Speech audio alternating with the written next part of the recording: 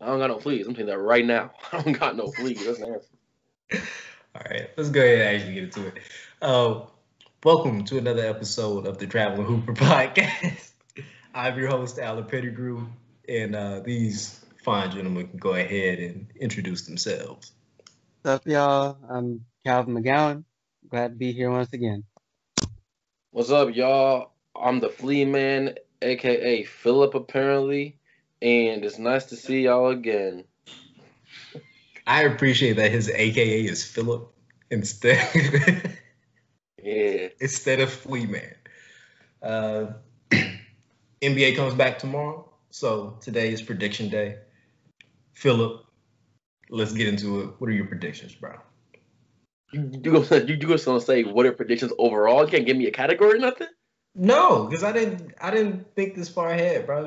You came up with stuff. This guy's nuts. He gonna host and throw it at me. Listen. Okay, so if we're gonna do this, we don't care about. Okay, truthfully, if you over here guessing $6 million a year, you're doing a little too much. Like, yeah, Lou Williams probably or Montrezl Harrell. Like, it is what it is. Like, It's gonna be Luke Kennard, bro. 4 years, 64 million. It's gonna be Luke Kennard. That's the only he gotta earn that. He gotta earn that contract, bro. Or it's gonna be Derrick Rose. You know what I mean? Like, it is what it is. Or actually, dark horse could be Josh Hart. Dark horse, Very but dark. it really depends on how well the Pelicans do. But once again, we don't care about that award. That award don't really matter. What matters is, let's see. Let's start with the big one. The big one that everybody cares about. MVP. Let's talk about that. Bro. It won't be LeBron James this year. Yeah. Anthony Davis. It's gonna be Anthony Davis. You really think it's gonna be Anthony Davis? Because I feel like he's gonna be in that ballpark where it's gonna be like, is it enough games? No, I think that when you play on a team with LeBron James, he has even though Anthony Davis for him to become an all-time great, which he can and is on the track to becoming one, not like the all-time greatest, but an all-time great basketball player. He needs regular season MVPs. Like, if he doesn't have that, there's no ifs, ands, or buts about, his validity in terms of a basketball player overall. So he needs this MVP. And when you put on a team with LeBron, you don't get the LeBron rest minutes unless you're LeBron. You know what I mean? Like, Kyrie didn't get those minutes. Kevin Love didn't get those minutes. Like, LeBron got those minutes. And Anthony Davis does not have the cachet to get those minutes. And the Laker fans will be on your head if you over here being lazy, because they are too used to people not being lazy. Like, their all-time greats were never lazy. You could say that the Lakers' all-time greats were flashy, but you can never call them lazy. And if you are sitting down, even if you're not lazy, like if you're like sitting out games, the perspection, what's the word? What am I looking for? The perspective of you is that you are lazy. It might not be true, but it is what it is. So Anthony Davis is probably gonna be MVP this year, barring injury. All right. To counter that, I'm gonna go Dame. Like, I think they're going to be a sneaky top 4 seed, and for them to be a 4 seed, Dame has to kind of will them to the point where he's averaging like 27 points, is getting better assists, and he's going to get help defensively. Because like that's literally one of the biggest issues with them. They can't play any defense. They got Robert Covington now, so that will lessen it a lot. I think in like just based off what we've seen in the bubble, 37-9. If he can even like, I'm not saying he can average 37-9 for 70 games, but 28-8 is very dameable. And if it's that, and they can get in that top 4 seed, especially when they're already being counted out, I think that's enough. I think that might be enough to get him some sniffs. So, like, my reason for thinking it's gonna be AD is just like because like the way the award tends to like dole out, right? Not all the time necessarily. Like you've got examples that are exceptions like Westbrook, but like in general, the MVP tends to go to the best player on the best team, and the best team is going to be the Lakers. And like LeBron is not trying to carry the team for what's it, 60 something games Yeah. or something they're trying to squeeze in. Yeah.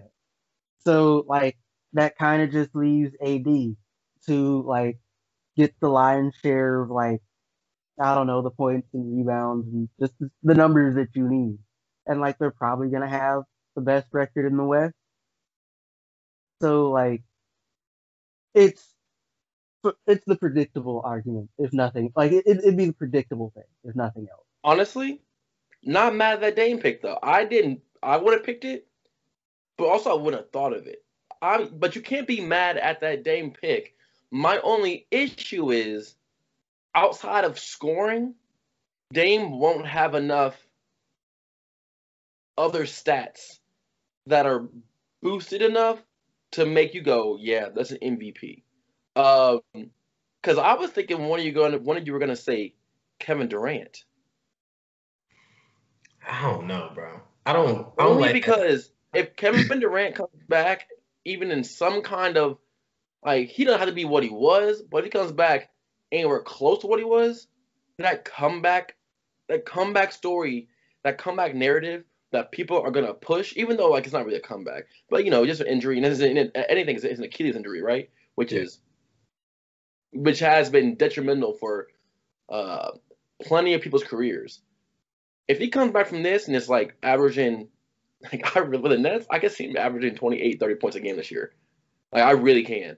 And if he comes and does that, like he even might have an MVP. The issue is, I don't think like AD is going to be putting up crazy numbers, and he was like a second in Defensive Player of the Year last year, something like that.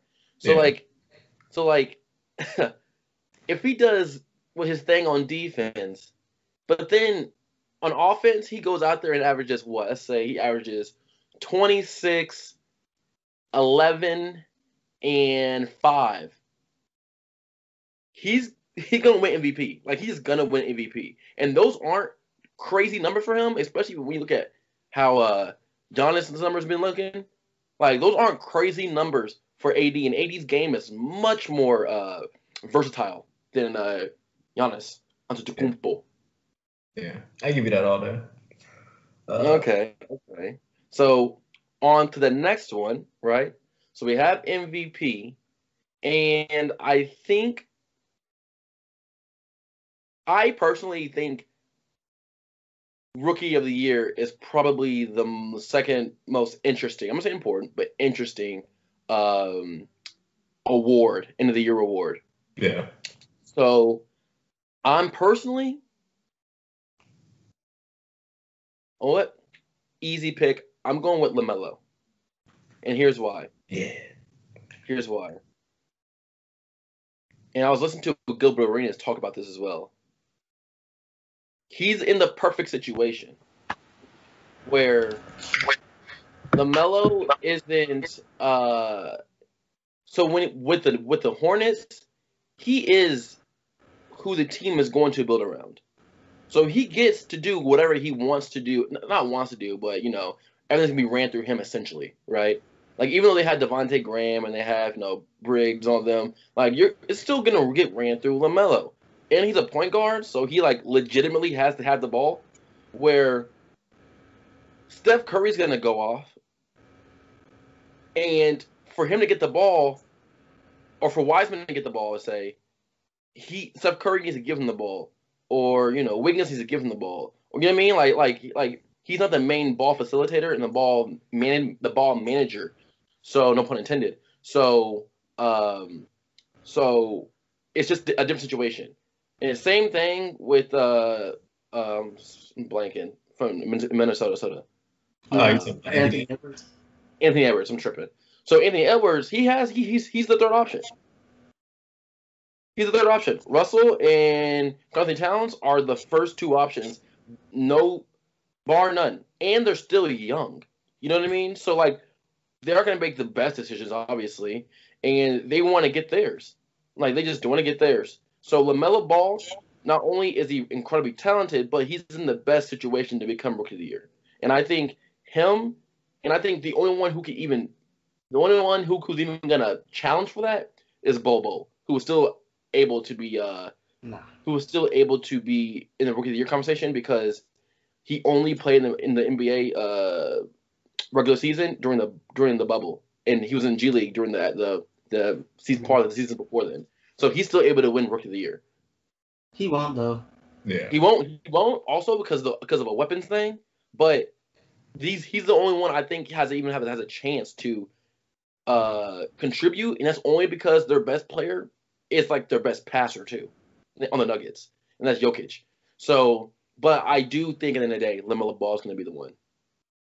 Like I maybe this is just me being too optimistic. I feel like Edwards might be in a position as well. Like granted, like y'all said, he's not necessarily the first option, but like one, he's probably gonna get opportunities to handle the like be the like playmaker. And like he can do that, he can create off the dribble and all of that. But also, like granted, like if you paid any kind of attention to what he was doing at Georgia, he struggled a lot because he didn't have the talent like that. The two like Towns and like Russell are much better than anybody he could have like he played with at Georgia.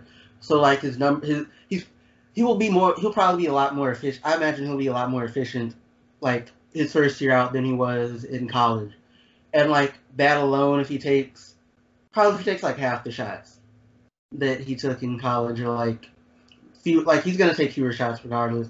Like he'll probably be in contention. Whether or not he actually wins it is a separate thing. Plus, like regardless of all the talent that like the Timberwolves have, they're not a very good team. Yeah. So like he's going to have opportunities to show that like he can be the guy. Like it won't quite be as pronounced as Ball's chance over in like Charlotte, because Charlotte, outside of I think what PJ Washington. In fairness, I'm probably selling some dudes short. Like but like they're not that good. At least not as far as like starters and things. Yeah. I mean, Devontae Graham probably should have won Most Improved Player last year. Like he probably should have won that award, but or not won it because Ingram should have obviously won it, but he should have been like number 2. He was like number 2 or 3. Like he was up there. You know what I mean? So Malik Monk is going to be Malik Monk. He's not panning out to what he should have been, obviously, but Terry Rozier, he there for another year or two. That's it. He get out of here because he is not having. All these other people are gonna come in and just like push him out essentially to back to where he was a backup point guard because Terry Rozier's a backup point guard who got into a situation to make himself seem like he had a burst when that Boston run when Kyrie got hurt. He had a burst of this man's like really good, but at the end of the day he's a backup point guard, and Calvin's right about like their options are ready, but I do think that like. Even though Anthony Edwards hasn't played with people as skillful as Towns and Russell, but I think that whenever you're a third option, your numbers of what they could have been are going to be deflated anyways. So LaMelo is his to lose. Just say that. Yeah, I gotta agree with you on that, Philip, because everybody else is kind of like handicapped to a certain extent in their position. Like, I don't know if you guys watched too much preseason, but apparently the offense in Minnesota is not going to be kind to Edwards. It's not going to be kind to Edwards, especially because they got him in a corner a lot and he can't exactly shoot. We're going to see how much improvement he's going to get there. But I completely agree with you, Calvin. He's going to have some spurts where he has it. I just don't know if he's going to chain enough of those up for us to really get that conversation. But LaMelo, on the other hand, that man already got the media hype machine. Like, and he's going to be like a 16-7 dude from the jump. Like, it's going to be kind of hard to deny the numbers, the production. And weirdly, this is like one of the better Charlotte rosters in the past like 5 to 6 years. Yeah. Like they have dudes that are going to like you. If you want to key in on LaMelo, that's cool. You still got to worry about Gordon Hayward. You still got to worry about Devontae Graham. And then just like as a playmaker, LaMelo's going to make everybody else look better. So Bridges can't really do much, but he's like a super athlete. We're going to see plenty of like windmill off alley oop catches from LaMelo, and it's going to be like it's going to be enough highlights We're, for us to go ahead and not and like wash out everybody else. we're gonna see, obviously, but in 2 years, this Charlotte team could be like good. Like, you know, they aren't gonna win championships, whatever it is, but you know, fourth seed, fifth seed in the East, good in like 2 years. You know what I mean? Third seed possibly. Mm-hmm. Tryouts in Like the East. yes. Okay. So give it some time because their roster's mad young. So give it some time, and we're gonna see. And obviously, it depends on trades and who stays or goes. But their core right now, it's like a solid core, and one of them's a rookie. So like, you know, prove us wrong. Yeah. But next on the list, who's gonna win Coach of the Year? Because I think Stan Van Gundy, and here's why I think that. Quote me now. The Pelicans are gonna be a top 5 or 4 seed in the West. Stan Van Gundy, if he gets that team from not being in the playoffs to a top 5 or 4 team in the West, or the West, you know what I mean? And you have that Zion hype train behind you, he legitimately has a chance to win Coach of the Year. And I've watched the Pelicans during the preseason, like they're better. They're better. Like all the teams that made it into the playoffs or had a chance to make it to the playoffs in the 8th seed, they're by far better than them. Like they are, and they're all playing defense, like like, and not turning the ball over either. Like against the Heat, like Jimmy Butler wasn't playing, but like they were like it looks like how they played last year, except much more like compressed and less forced. Like they look like a really good team. And Brandon Ingram and Zion's already just 31. He's already playing good minutes, 33 minutes. Brandon Ingram's doing his thing, dunking on people, shooting that three. Lonzo, 18 points, 9 rebounds, 7 assists. Like they're and they got JJ Redick come off the bench. They got Steven Adams, who's gonna be, all he does is set screens. All he does is set screens. And Lonzo's coming off the screens now, shooting a mid-range jump shot and making them. Like it's interesting to watch, and I think just for the situation at hand, and the room for improvement from when he first came in, that Stan Van Gundy has a legitimate opportunity to win Coach of the Year. I'll ride with you on that one. Yeah. That's fair. Yeah. I mean, when you lay it out like that, it makes sense. Like my first instinct was kind of like Tyronn Lue probably gets it just because his team ends up That is a good like one. Yeah. better than like the Pelicans, which isn't like they already were. It's not like saying a whole lot. It just like something about it just feels like something that would happen to me. But like Van Gundy's coaching job would probably be better. Like just on the real, the job he'd have to do to get them there, even as talented as they would be better because their team is more inexperienced. They're not quite as talented across the board. It's still like as good as they are.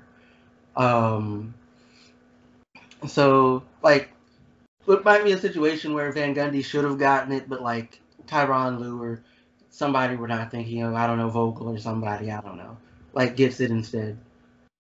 Yeah. Because also a good one would be Doc Rivers too. Yeah. Doc Rivers, if he does his job right, which according to players like Doc Rivers is a good coach, you know what I mean? So if Doc Rivers comes in and does his thing, Doc Rivers has a legitimate chance to also win that award. Actually, I might even change my opinion from Stan Van to Doc Rivers, just because they have Ben Simmons and Joel Embiid. like that changes everything. And their stock was so low last year in terms of certain things. Granted, their stock was only low because Ben Simmons got injured. Like if Ben Simmons would have played, then I think the narrative amongst that team changes.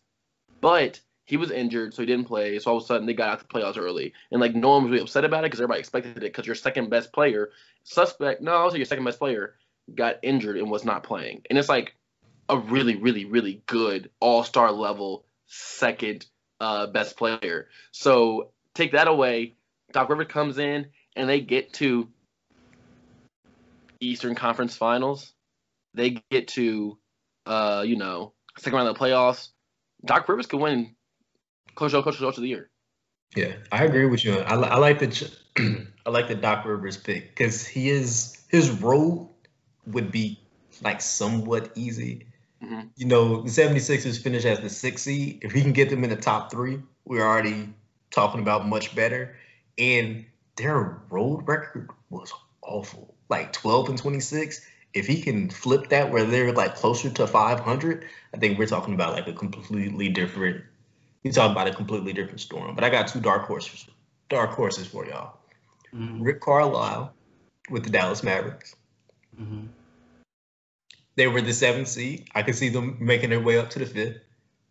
We got to think about how the East. I don't know what the Rockets are going to be. I mean, in the West, I don't know what the Rockets are going to be coming into the season. I'm just not sure we're going to see. Chris Paul didn't exactly drag the Thunder to the 5th seed, but he was close. Yeah. He put them boys on his back. That Thunder team's gonna be nice. It's gonna be nice. It's just gonna be different. Gonna be nice. If you want to watch some fun basketball, but you have Chris Paul, so somehow efficient, watch that Suns team. It's gonna be something different. Yeah. And then my second dark horse. It's gotta be Steve Nash, yeah. We're always enamored by the new coach, especially if we can see a difference in the way they play and your players excel. And they were the 7th seed. I can see them creeping up to be a top 4 seed. Both of their stars are going to produce. And just depending on what that system looks like and how much his hands are in it, I can see them being let's go ahead and give him a nod. Or at least look at him. I can see that. You said what? Better not be Steve Kerr. You said Steve Kerr? It better not be Steve Kerr. Because Steve Kerr, the Warriors didn't make the playoffs last year. So if Steve Kerr comes in or if this year happens and the Warriors do because the Warriors are making the playoffs. Let's not get it twisted. The Warriors are making the playoffs. Because Steph Curry makes that much of a difference. If the Warriors come in and let's say for S's and giggles, let's say they make 4 seed, right? Mm-hmm. No, they wouldn't make 4 seed. Let's say they make 7 seed, 7 seed through 4th seed. Then people are gonna put Steve Kerr up there, but he shouldn't be up there because we saw what he did last year. Boo boo, garbage. You weren't coaching very good. When it was time for him to coach, he underachieved. When he had an opportunity to truly coach, all of a sudden when your Steph Curry comes back, and all of a sudden you do good, you should not give the credit to Steve Kerr. You once again should give the credit to Steph Curry and whatever. In fairness to him, and I say this as somebody who doesn't think he's a particularly good coach, I think he's probably kind of mediocre. That truth be told, I don't think you could find a coach that could have gotten that Warriors team into the playoffs. Not in the playoffs, but to look like an NBA team. I didn't watch. If you're the NBA, that's a minimal expectation, and they were worse than that. They barely had NBA players last year. Kai Bowman was starting for them at some point. Do you know where Kai Bowman went to school? Boston College. Nerd. But nerd against Kai Bowman is not a starter in this league, at least not yet. So And those are the type of guys. Like their best player was like Pascal, like Eric Pascal. Like there should be no one. That's No, that's it was like the Draymond best player on Green. the G League team, but that's not The a best best player player on was the NBA Draymond team. Green. He's the third best player on the championship team. So their best player was Draymond Green. I mean, like even if He ain't playing enough. I love it. it's just like even if you make that argument, I guess he probably ain't playing enough. But also, his game is one that complements other people's games. He can't carry a team. It's just not how it's set up. My bad. I forgot his game was one that complements the greatest players of all time, not like your average basketball player. My bad. That was on me. I mean, even if he makes him better, he's still not. I did take that. I know, just to trash him. Like, But there was nothing done. Might as well start Pascal and Bowman. Like you're not making the playoffs, and you realize that quick. But Steve Kerr just better not be in the playoffs, or better not be in the conversation at least, because we've named 4 other people, and that Suns head coach. He legitimately could be coach of the year if the Suns play the way they're supposed to play. Now, just from the expectations of the year before coming into this year, you know what I mean? Yeah. In terms of record and all that kind of stuff. Because the Suns, with Chris Paul, Devin Booker, and Ayton, you should be doing good. like there is no excuse. There is no excuse right there, right? Because Chris Paul, also with Devin Booker, Chris Paul does not need to work as hard because Devin Booker is legitimately that good at scoring. Like yes, you with Chris Paul worked very hard with James Harden, all kind of stuff, but also Devin Booker's game, he does not hold on to the ball as much as James Harden. Like Devin Booker's game complements more because he also can just run off screens and all kind of stuff, and they have a huge body in Ayton who can like finish at the rim and make those screens. They are poised to do very, very well this year. And their head coach, and I'm not, what's his name? Monty Williams.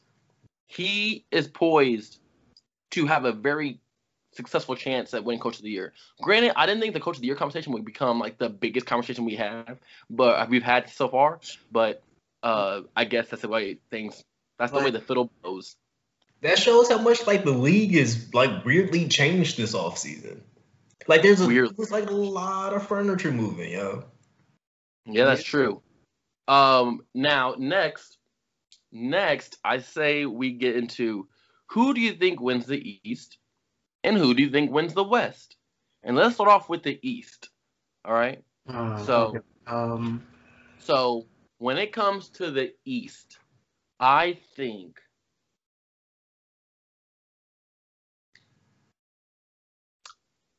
the Bucks. Okay. I think that Drew Holiday pickup was huge. Like, I truly think it was it's not being pumped up to as much of a bigger, it's going under the radar somehow, and I'm not sure how that's the case. That's a huge pickup.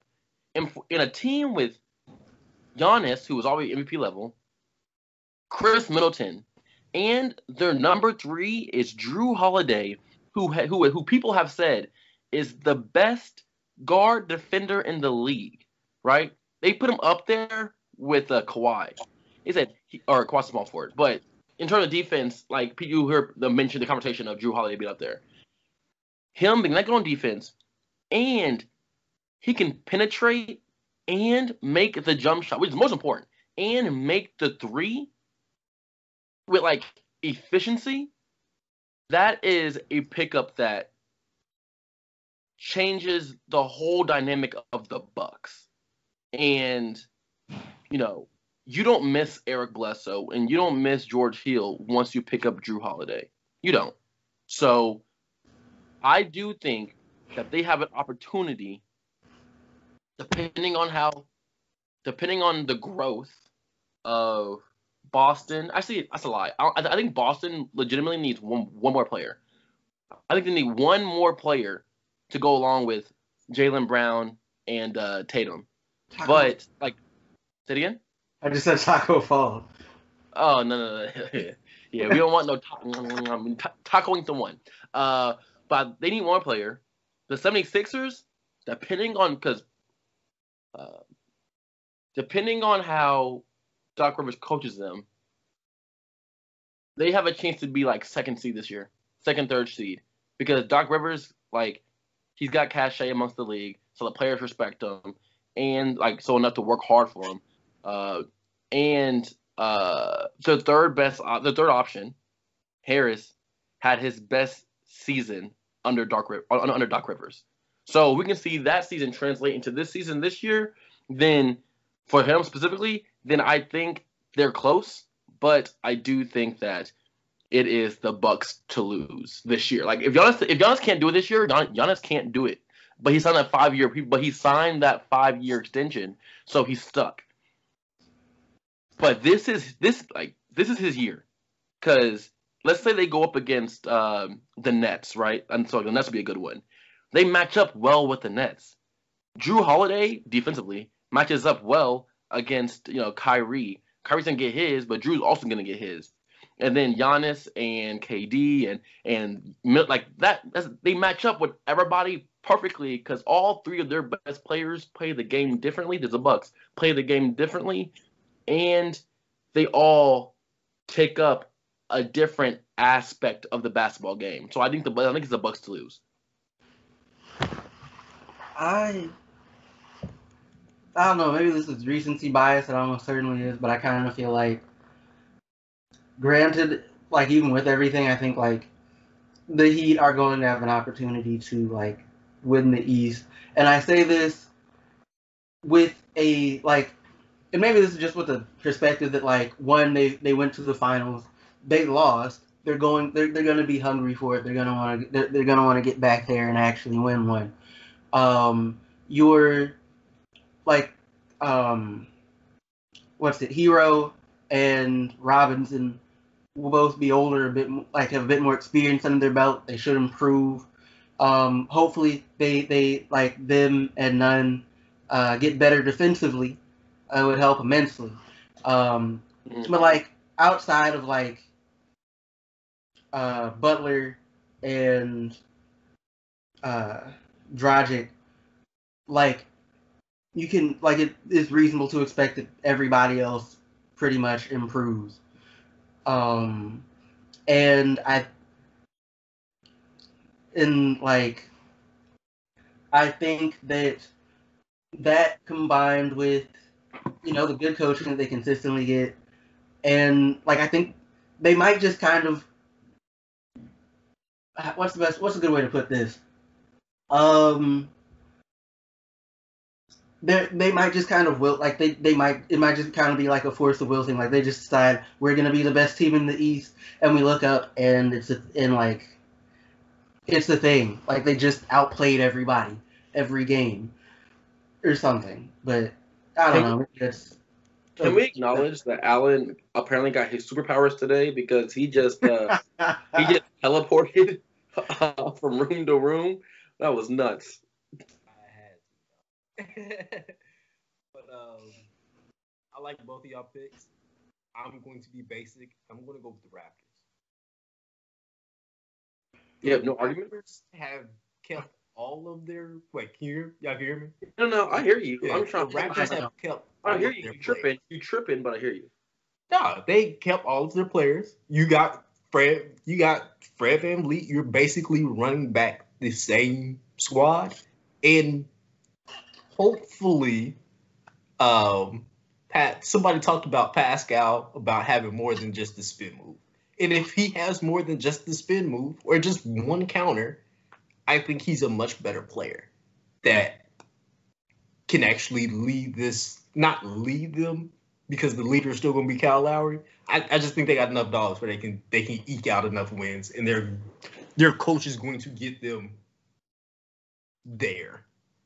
So I think they got one more run. I think this is the last run for Raptors. I think the Raptors are one player away, just like Boston. I think they're just one player away.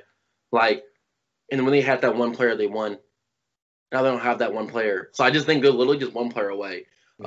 In that same Boston category, they're gonna be good. They're gonna make the playoffs, right? They might be like a 4, 5, 6, or 3, 4, 5 seed. I would say they're probably gonna be, right. Especially a team like that is built for the regular season. But when it comes to the playoffs, I don't see them going all the way. They might make it to Eastern Conference Finals, but I don't see them going all the way. You know what I mean? So let's transition to the West. Wait, you talking about like come out of the East, or you talking about just? I thought you was talking about just win like the conference. I'm thinking like the Raptors could just win. The Raptors could go to the Eastern Conference Finals. Like I can see that happening, but like you need that extra player to like take you over the hump, Yeah. and they don't have that. I thought we was talking about seeding. If we're talking about like, I think they can get the number 1 seed in the East. That's what I'm saying. Like I don't think they can come out of the East, but I guess I should just pay attention to the question, right? But also, I also think that they won't even come number 1. I do think the Bucks are also just built to become number 1. So let's make this transition to the West. And when it comes to the West, the team that's going to say it again. First, I reflexively said Lakers, and I thought about it. It's probably going to be the Clippers. Lakers are going to find a way to rest their best players. Are we talking about coming out, or are we talking about who's going to win number 1? I think I'm confused. Just who's going to have the 1 seed going in the playoffs. That's all I'm addressing. Okay, so the person who's going to have the 1 seed going to the playoffs from the West is probably going to be. I'm going to say it's going to be the Clippers. That ring ceremony that's going to happen tomorrow in front of the Clippers. Clippers that shouldn't have lost. You know what I mean? Like it is what it is. Like the Clippers shouldn't have lost, right? I feel like they should have, but that's just because like they choked it. If they should have won it, they would have won it. Well, like, they only have to get 1 game. But granted, that's a strong argument. Like that's not even an argument. That's like truth, right? Right. But they ended up not playing as good as they should have, I guess. Towards the very end, I guess.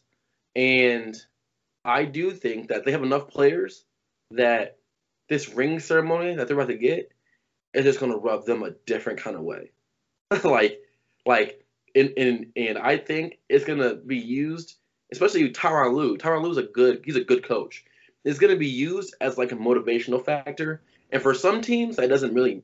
For some teams, that works to an extent, but you need other entities to truly make something happen. But I think the Clippers are good enough that if they have a certain kind of motivation, then that they can become from really, really good to great. And it won't take that much except a sense of motivation. And apparently Tyronn Lue is trying to run a similar offense as the Triangle this year. That will not work. But that's a separate thing. But it's not the Triangle. It's just similar. It has similar facets to the Triangle to make Kawhi the most efficient mid-range shooter in the game, not have to be so forceful to get the mid-range, but to put him in specific spots to just the Kobe spots and the MJ spots. So it's not the Triangle. It just has Trinket's other Triangle, which Tyronn Lue can do because Tyronn Lue played in the Triangle when he played for the Lakers. So he is a perfect person to like. Tyronn Lue just knows what needs to happen to make the team successful, and we're gonna find out really quick we're gonna find out really quick the schemes that are being ran, because I think Kawhi's. You can't blame Kawhi about last year. Except he didn't show up that last game, but he showed up in every other game prior to that singular last game, right? So you really can't blame Kawhi for last year. No matter what system Kawhi's in, San Antonio, Toronto, Clippers, Kawhi's going to do Kawhi. But we're going to see really quickly about the other players, especially Paul George. So if Paul George can it's not you making the shots, but it's like how you're making the shots, the positions you're in to make to shoot these shots. In the first couple games, we're going to see this. So literally after the first 5 or 10 games, I could easily change my mind. But I have no reason to not trust Tyronn Lue. I just don't. There's been no reason. In his whole career as a coach, assistant coach, I've only heard great things about Tyronn Lue from the players and the rest of the coaching staff and so on and so forth. So I have to be proven wrong on this, but as of right now, I'm going to say that monkey on the back for the Clippers is going to motivate them to do things that are going to be deemed pretty incredible this year. So, all right, if I might real quick, granted you said it's some sort of modified thing, so I'd have to look at it and see. But like my hesitation was when you say like they're going to be trying to run what's basically the triangle, is that like you need a certain setup to successfully run the triangle, right? And I don't think they have that setup. Namely, I don't think they have a good enough big man to really pull it off. Um, because like their starting center is Serge Ibaka and their starting power forward is Marcus Morris. Nothing against Morris or Ibaka, but like one I've always considered Morris a bit more of a wing ish, but more to the point, like they're not good enough to like play that big man role, I feel. So like if I feel like if they run the triangle, granted I have no idea what kind of modifications they might attempt to make, like they might actually be slightly worse off for it. Just because like Granted, the triangle they're gonna run is like it's obviously there's like the motivation is for Kawhi. It's all for Kawhi. So it's gonna be less obviously it's gonna be less big man influenced because of or less big man offensively influenced in terms of scoring the ball. But it might be like just move. Let's get the ball to you and move the ball. Like if you get the ball to a blocker. If you get the ball to Ibaka on the block, he can score on the block. A little turnaround here, a little turnaround there. But I'm pretty sure the motivation is just to get the ball, get the ball moving, and just get Kawhi that mid range. Like it's not gonna obviously be the same. Because like we've seen this, it's not gonna obviously be the same triangle. But I think you make certain modifications, especially like they know the triangle much more than we do. Point period. Like this man was in it. You know what I mean? So like I kind of once again have to be like you have to prove me wrong. You know what I mean? Because right now I'm even talking to Tyronn Lue all the praise, I guess. I mean, well, I'm not even saying like I'm not necessarily gonna argue he's a bad coach, but like I'm not sold on him being a good one. But I'll take people more closer to it. I'll take their word for it, before my own. But like, it's just historically, like in the league, right? To really run it, you need at least one really good ring player, and you need a very good to great big man, right? And like probably you need another really good wing player too. Like, and the main hitch here is of course the big man thing. Like you have the wing players, like you Paul George and Kawhi Leonard, but like we'll see. But like I do feel like they'll probably end up with the 1 seed in the West for no other reason. Like the Lakers will find ways to phone games in, like to protect their two best players.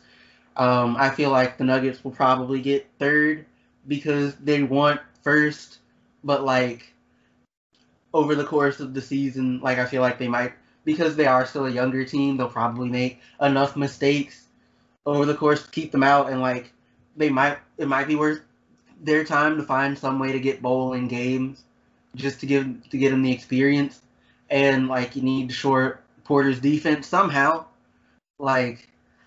So, like, at some point, I can see them like throwing a handful of games away to try and work on particular things, and then like once you get below them,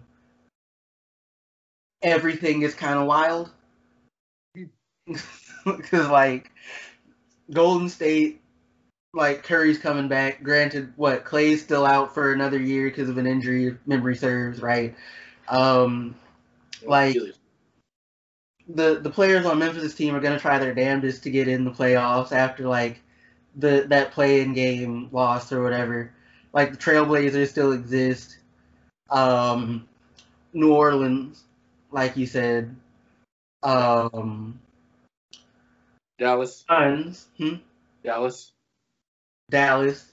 Like it's like once you get past the first three, who I feel relatively confident about, like there's no guarantee anybody ends up in any given position. Oh yeah, I personally feel like the Rockets are gonna be better than like people necessarily think they will be, but they won't be like they won't be Harden's Rockets. And also like I'm not sure they're gonna trade Harden, Like if he keeps like up with doing whatever he's doing now, because like they're gonna feel like they can't get good value back for him. Um, and like I've heard that like Wall and Cousins both have looked fairly good in the preseason. Granted, I don't put that much stock in the preseason. Like I put about the same amount of stock in the preseason as I put in summer league games, which is to say none, really. But it helps dudes get in shape and whatever. But like supposedly they've looked halfway decent, and like that might be a value in like talking about them, given that they haven't played a lot of basketball in a while. So like the West is going to be interesting. Hmm? I made some good points with the Clippers. Cause y'all both agree with the Clippers. Uh-huh. Yeah. How many games y'all think Kawhi actually gonna play? Because I feel like that's gonna be a big part of it. Like if this is the offense that is supposed to go to get them the number one seed, if he only decides to play like 50 games this season, then we got to go with the second best wing on their team to be in Kawhi's position, and that's going to be Paul George. And I love his jump shooting, but haven't we been like crushed enough by Paul George over the past like month and a half of like the last like 20 games of the season, Mm-hmm. where we're like shaking enough that if that's going to be kind of the dude that's going to carry the team and Kawhi's in there, like that's my whole reason why they can't be my number one seed this season. Like I'm leaning towards the Nuggets. I already know it's like super dark horse. I just think they have enough. They have enough dudes that can score where it's going to be a rough one. Like who are you actually going to choose to shut down? If that jump Jamal Murray took is real, that's going to get you at least 24 a game. Then we got to worry about Michael Porter Jr., who I think is probably going to be good enough to probably get you 20 points next season. He might not be able to stop nobody, but he's 16 and he can get you 20. I'm actually You just got to worry about like they shore up his defense. If they shore up his defense, he can start and they can keep him on the floor. Michael Porter Jr. has a chance to win most improved player. Oh yeah, hands Yeah. down. Like Hands that should be his, honestly. down. Yeah. I just think they have a good enough offense and they're young enough where I don't think they're going to miss games like that. And then they have a healthy buddy who was out, Gary Harris, who was out like most of the bubble. He's going to be Will Barton too. like all of those like that. A healthy Nuggets team, you're running like 8 dudes that can really just go out and get you a bucket. And The Nuggets are built for the regular season. That's 100% true. Like the Nuggets are built for the regular season, and if Michael Porter Jr. steps up to where he should be this upcoming season, and Bull still supposedly like steps up to where he's supposed to be this upcoming season also, then like that's a good team. Like especially for the regular seasons, their superstars or their stars aren't going to take off. Like they don't got that. They can't take off. So like they're deep enough and have enough to legitimately be the number one seed. So I can definitely see that one as well. Okay. So with that being the case, I think those are all the predictions that we truly care about, unless you all have like a specific person you want to talk about. I really don't. I mean, like I slid in the whole I don't think Harden's getting traded thing. Um, Well, you just slide that in a bit, okay. but like it's not that like I don't think they're gonna try, but like he's just making it hard. Like he doesn't want to be there, but he's also making it harder for them to get him out. Because like if you're a front office and like you care about like your locker room and whatever, and you already know like how Harden's offensive game is set up, like in terms of like how like you're probably gonna have to adapt your folks, like your general game plan to accommodate him in all likelihood. Yeah. That like if he's gonna like cause locker room issues, I might like if especially like considering the type of players you have to give up, like they're going to want you to give up to get him. Like I'm not sure I would do it. I think I skimmed and saw something like the Heat aren't trying to get him anymore. I guess they were trying at one point. They decided not. Because like the thing is, the Rockets want fair value for Harden. But like if you're not one, like you're gonna get him what? Assuming like they do it early, hypothetically, 2 seasons in that guaranteed, and that assumes he doesn't have some issue with where he ends up or something. So that like he's made it kind of hard for people to want to give up fair value for him. And the Rockets, while they are willing to wait out to try and get fair value, and like Harden is willing to like check completely out, and like it's just he's just gonna put himself in a position where like he's stuck there. He doesn't really want to be there. They'd get rid of him if they could, but they're not gonna do like something where like they just like here have Harden. We'll take your bench player and some dude to help match salaries. Like they're not about to do that. Like they're gonna want like Ben Simmons or like Bam Adebayo or like they're gonna want a lot, and they apparently want and like given that like they are apparently not particularly interested in like a Nets pick that functionally guts the team and like gives them all their young players, right? That like it's at a certain point it's probably just not worth it for a lot of teams to try and like pursue Harden because like you're gonna get Harden, but like you're not gonna have a team around him to play with for real. So it's what one step forward, 2 steps back at a certain point for most teams. I feel. Yeah. I got a question. Okay. I heard a take where the issue with Harden and like his behavior isn't so much that he can do it. I mean, it's not so much that he does what he wants to do. It's that it looks bad with the teammates. With that being said, as a person who was just like never a star player, if our team's best player who's consistently averaging like 36 and can do that whether he went to Atlanta or Las Vegas the other day, come back and still give us 36, do you care if he's late to practice? No. Like I mean, no, but I'm gonna care if he doesn't show up. But I'm not. why? Like you know, like I think that's one for thing. certain people. I think it's one of the things that we saw during the Last Dance documentary. There's certain players that can just go away, there's just certain players that can do certain things that other players can't. And if the team wants to be successful, everybody's got to know who they are and what their role is. If you're, I don't even like at this point.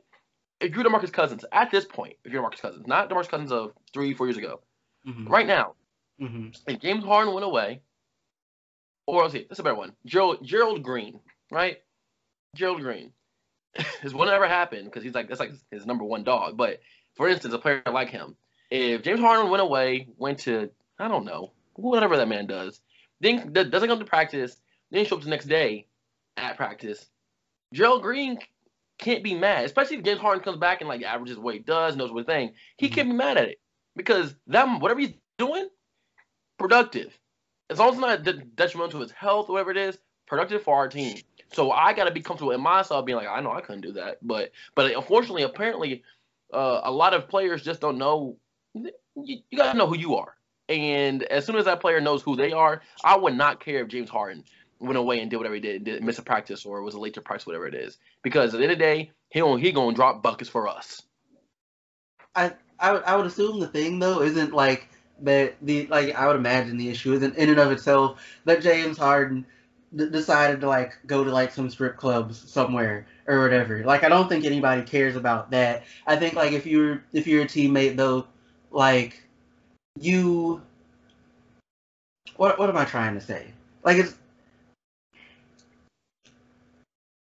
throw something in there. If you two are a star and you are coming to all the practices, I see you getting upset with like Westbrook. Westbrook can get mad at Harden. Chris Paul can get mad at Harden. Nobody else should be getting mad at Harden. Just collect your check. Collect your check. Go to the 4th seed. Be happy.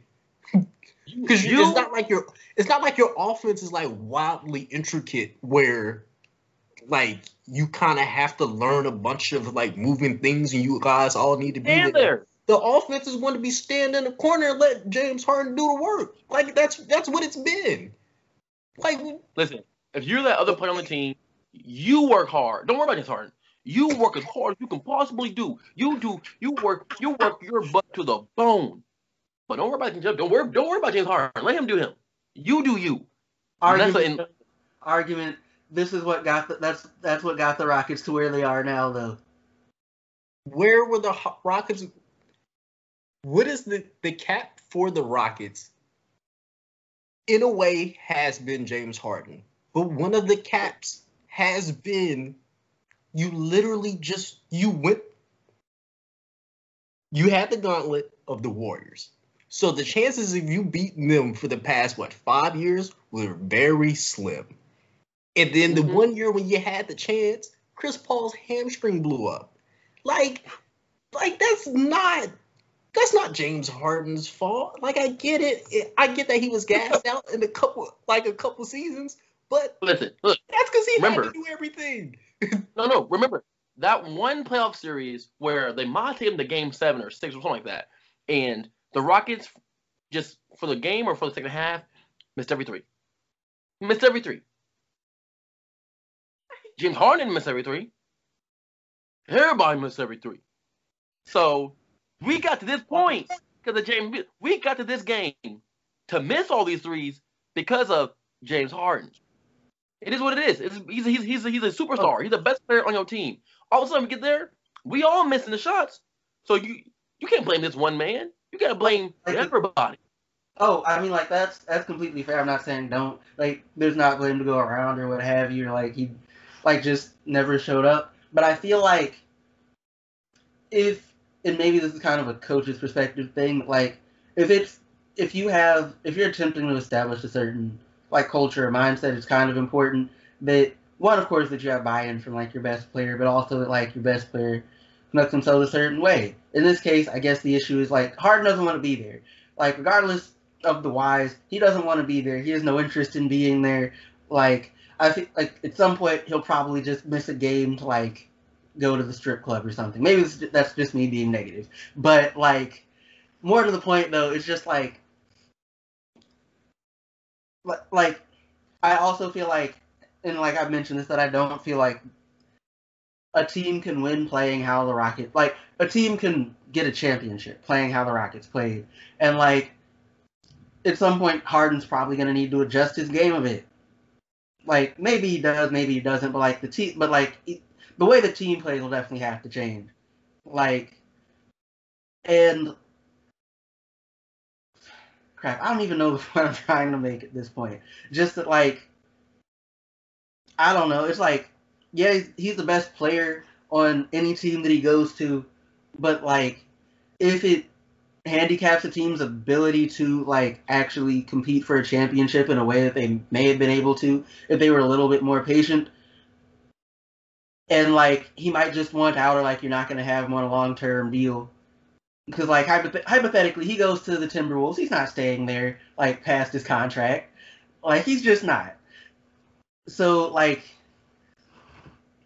a certain point, it's just you might as well just have whatever you have and try and do everything you can to put your players in the best position to win, and create a culture where they are players are willing to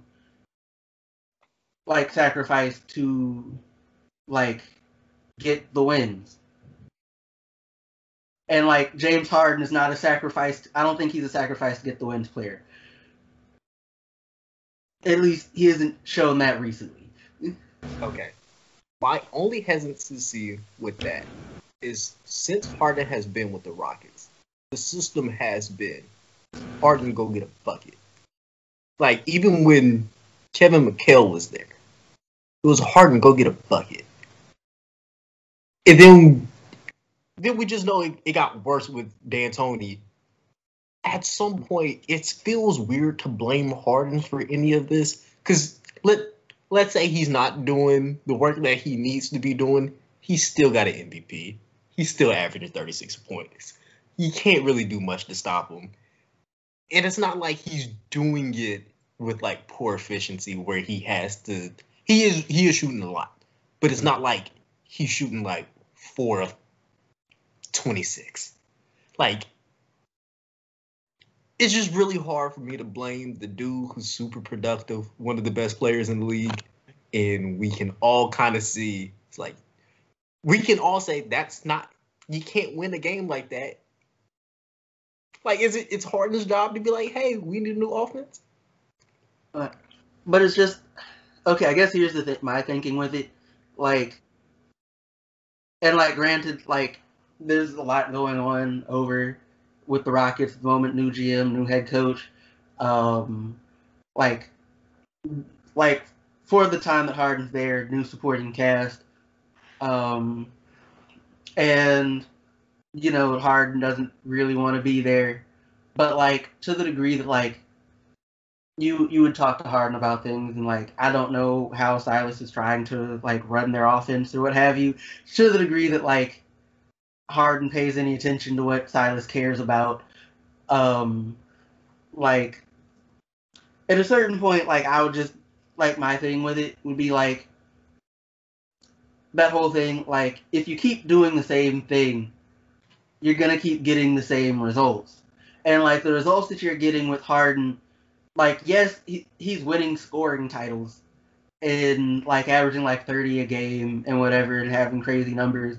But it's like, you know, like, you haven't gotten to a finals, right? And, like, the truth of the matter is, as far as scoring titles, is, like, dudes that win scoring titles don't win championships, not in the same year, unless your name is Michael Jordan or Shaquille O'Neal. Like, it's happened in the history of the NBA. It's happened 7 times. 6 of them were Jordan, right? And the other one was Shaq. And as good as Harden is, he's not them. He also hasn't had their supporting cast, in fairness to him. But, like, it doesn't change the basic fact. And, like, Jordan won it in spite of how, like, Phil Jackson tried to do him. So, like, maybe we should try something different. I agree with you. All I'm hearing is the Rockets need to run the triangle. Actually, that's all I heard. That's not a bad idea. That's actually not a bad idea. I mean, listen. James Harden gonna do what James Harden does. He just happened to run to the prime Warriors for most of his, like, able championship years. Like, it's unfortunate, but it kind of is what it is. In terms of his legacy, you have to kind of realize that, though. Like, there's always a context to it, right? And he had chances, but James Harden and the team and the Rockets had chances, but the issue is the chances they had, they're just going up against, like, an all-time dominant. I would say team, because it was technically 2 separate teams.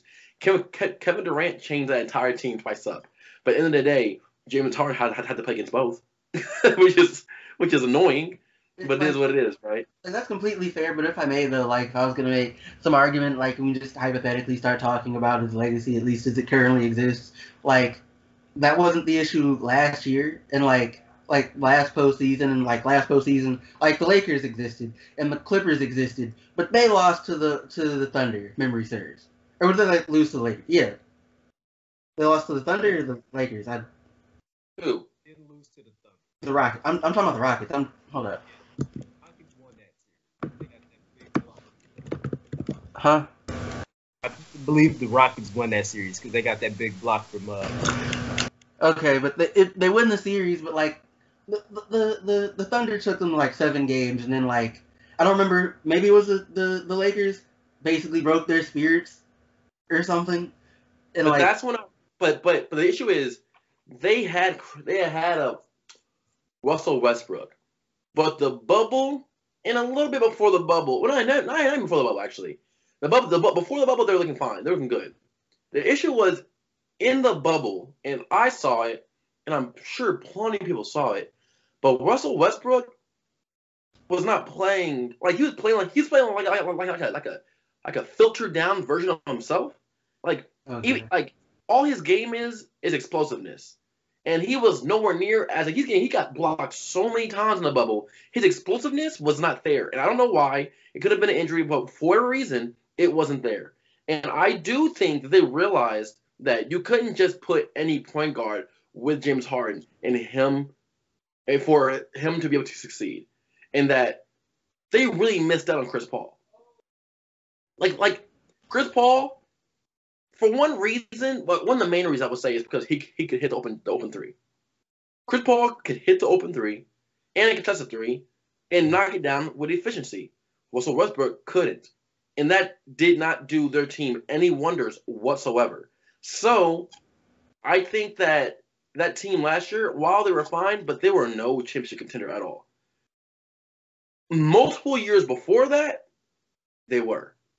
I think last year was the first year that we were like that. Like you saw spurts, but at no time could you go last year. That team's gonna win a championship, especially that small ball nonsense.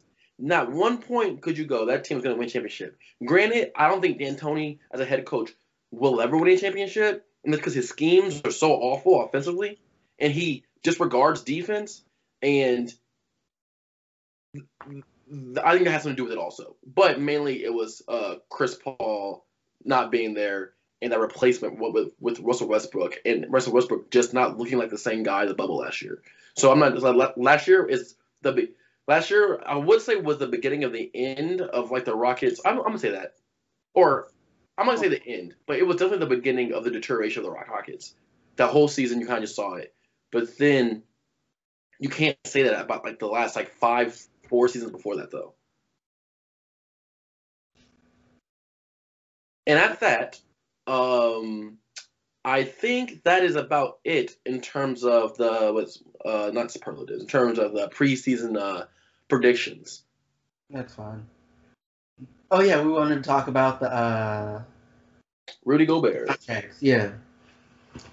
So Rudy Gobert got the highest contract for a big man ever. Can you guess who number 2 is? Joel Embiid. No. Andrew Drummond. Close. No. Andre Drummond, I mean, my bad. Hold on. Uh, Blake Griffin? Blake Griffin. Yeah, Right. number 2. But Blake Griffin makes sense. Rudy Gobert doesn't.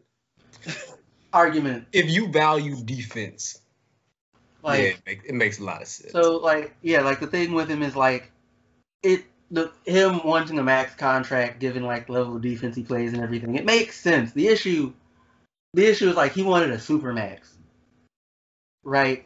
And like even as somebody who really likes defense, like if you want a super max, like I'm gonna need offense and defense, right? I'm gonna need you to be like 20-10 almost, and probably give me some assists and stuff.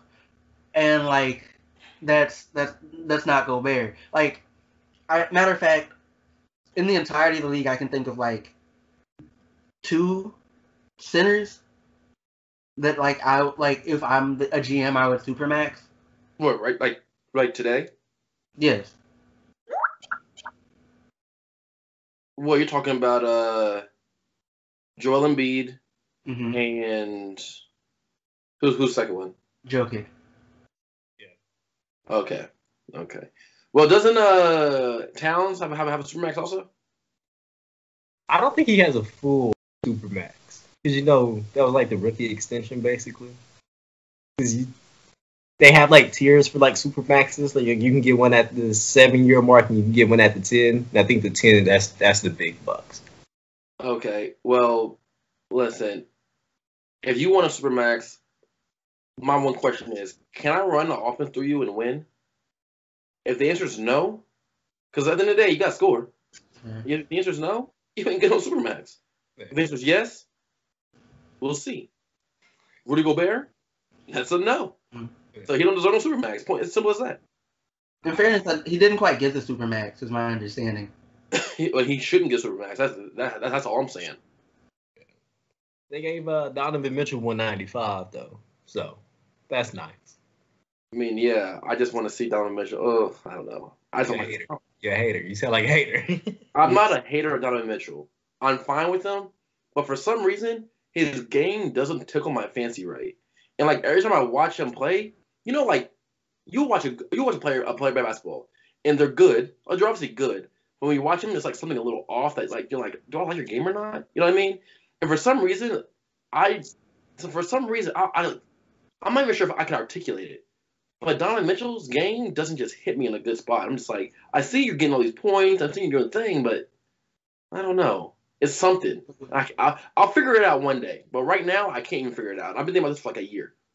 I think what it is, like, and granted this is like based off watching him in the bubble, is that like I don't think you like dudes whose game is more about the energy they put in than whether or not they're like smooth or whatever. I think it may be like you like players who like their game is aesthetically pleasing, right? Which would make sense because my game wasn't aesthetically pleasing. So I'm just like, why would I like people like that? But I understand what you're saying. That's beside the point. But it's just like, and like Mitchell's game is more about the energy than being aesthetically pleasing. He's closer to being Jimmy Butler than he is to being Kyrie Irving. Yeah. Stylistically. I don't know. I guess. Granted, I also hate Kyrie, so. But. I get what you're saying. But I'm not sure. Almost funny. I'm not even sure if it's even him. You always hear comparisons of him to Dwayne Wade, and I think I hate the comparison more than anything else. Like that's not who he is. Like, and Dwayne Wade, like, let's not be frank about it. Dwayne Wade, a top 3 shooting guard of all time. Like Dwayne Wade's number 3 behind Kobe and Michael. Like, yeah, there's like Reggie Millers and there's Ray Allen's. Like, there's a bunch of people there's a bunch of people that are top 6, 7, or they're not a bunch, but we obviously know like who they are. But Dwayne Wade, you can make an argument, but you can make an easy argument that he's number 3. And I'm just like, you can't compare Donovan Mitchell to this like right now. Like you just can't. And you can't even compare him to early Dwayne Wade. Their games are completely different. So I'm just like, I think that bothers more than anything else, if I'm being perfectly honest. Makes sense, bro. Yeah. Oh, and last one to wrap this up. I just kind of really want to see where Philip had his at on that. The Lakers finally cemented their big 3 after giving Kyle Kuzma 3 years, $40 million. Oh my god! God, listen. Kyle Kuzma is the best he's ever going to be was last year. You got a championship, yeah, but he didn't do nothing with that. You know what I mean? There was a lot more integral pieces. Rondo was way more integral in that championship than Kuzma ever was. Easily, and it's not even debatable. This man getting conversations to get that much money, like, this man's only good with other good players. If you took Mitchell, right? If you took Kyle Kuzma out right now, and put him with Dallas, he would be just as good, maybe worse than Harrison Barnes. Argument, he'd probably be pretty cold given who he's playing with in Dallas. But that's Luka. Cause I give him one good player, Luka, and Luka gets a lot of assists and makes teammates better, right? Like if you're still down Luka, granted, if you're still down Luka to an extent, then like you're tripping. You don't watch, but you're not a smart basketball person to talk basketball with. You know what I mean? But I gave him Luka. And even with Luka, this man's going to be like, when's the last time? I can't talk to you about this, Alan, because you live in Dallas. But outside of Dallas, you never, like, Harrison Barnes was my top 3 favorite college players of all time to watch. And then he went to Golden State and had us run there. Then Sacramento, and then Dallas and Sacramento. No, it was Dallas. Yeah, Dallas and Sacramento. Okay. When's the last time you heard anybody talk about Harrison Barnes? I mean, they ain't really like Harrison Barnes in Dallas anyway, but they that was also like a really rough. But they paid him money, right? They paid him money though. Yeah. They paid him money, Kyle Kuzma gonna get paid money, but if he wasn't on a team with LeBron James, wasn't on a team with LeBron James, on a team like Anthony Davis right now, then he just wouldn't have. Okay, he is another guy who's gonna be out of the league in 7 years. You know what I mean? But so like that's kind of annoying to me that he got that kind of money. But a lot of people are getting money that they don't deserve in the NBA right now. Like it's just the market. When I say deserve, like obviously you deserve to be there in the NBA, but I mean like it's just the market. You know what I mean? Like LeBron got Tristan Thompson to get paid. Anybody can get paid. You know what I mean? So I'm just glad he didn't get the Allen Crabbe contract where he was almost making $100 million. Listen, because that still confuses me. I didn't know who Allen Crabbe was at the time. I was like, wait, what are we doing, guys? LeBron made Mo Williams look like he was all. LeBron made Mo Williams an all-star. like It happens, yo. Like Kuzma got this contract because he played with LeBron.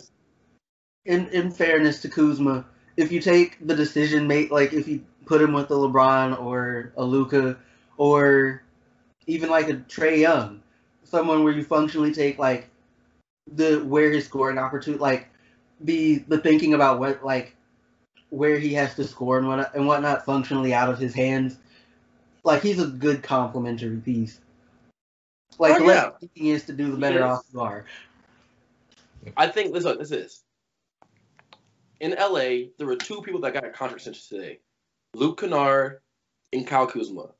Next year, tomorrow. My God, this is so nuts. Luke Kennard is going to have a better season this year than Kyle Kuzma. I think that's the perfect thing to end it on. I like that bite. Let's get it. All right. That's perfect. Best prediction of the night. All right. Well, thank you guys for listening to another episode of the Traveling Hoopers. I am your host, Alan Pettigrew, signing off. What's up? Are we still recording? Yes. Yeah. Okay, it's not on top of mind. That's why I was asking. Oh, okay. We signing out, by the way, y'all. Well, I mean, once again, I'm Calvin McGowan. If you're looking at this on YouTube, you like it, like, share, and subscribe. Listen to us wherever you listen to podcasts and all that. All right, and my name's Philip. Hey, shout out to this Christmas mixtape I'm dropping Christmas Eve. So look out for that. It's gonna be big things. Well, in the context of what I consider big, which is nothing. So look out for that, and I hope you guys have a wonderful Christmas. Listen to me as you open presents Christmas morning. It's a rough household if you're listening to this podcast while you open up Christmas presents. No, I'm talking about my mixtape. They should be watching a Gonzaga game. That too. Oh, Gonzaga's crazy, by the way.